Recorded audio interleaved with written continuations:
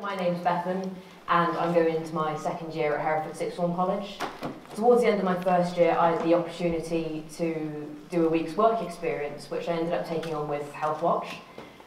I was looking primarily for something that was based in filming and editing so I could start to get some starting experience in that, because I really love doing work that presents amazing people and is able to get their stories out there. It's these stories themselves, though, that are the core of my interest, and with hopes to go on to study social anthropology at university, working with Health Watch really fell in line with what I loved.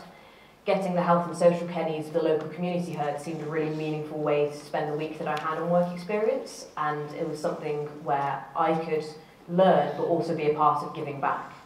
When first in contact with Karen, the Health Watch communications officer, she managed to really hit the nail on the head with a project that her and I quickly became fascinated and passionate about, which was Hereford Community Farm. It began really simply on the Monday with us just wanting to give a helping hand to a community interest company who were upscaling and to be able to share all of the great work that they already do. By Wednesday, Karen and I were filming on site, and it had developed to us being really quite moved by the work that they do there. We were incredibly enthused by everything done, and after having researched the farm, we already knew their enabling approach to help support a range of people through green care and outdoor therapeutic activities.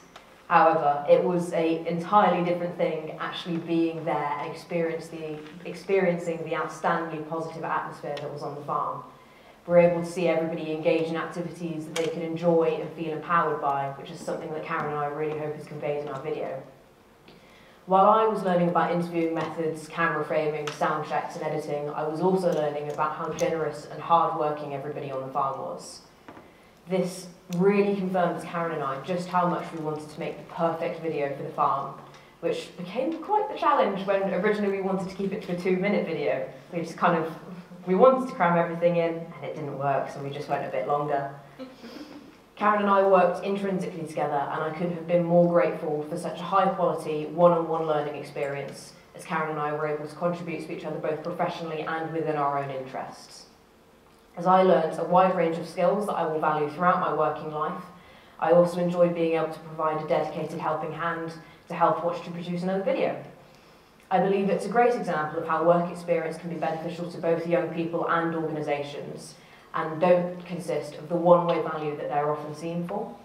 I think that with the right fit, that I'm really grateful for having found with Health Watch, that organisations can really benefit from young people and what they have to offer and can actually lead to long-term volunteering.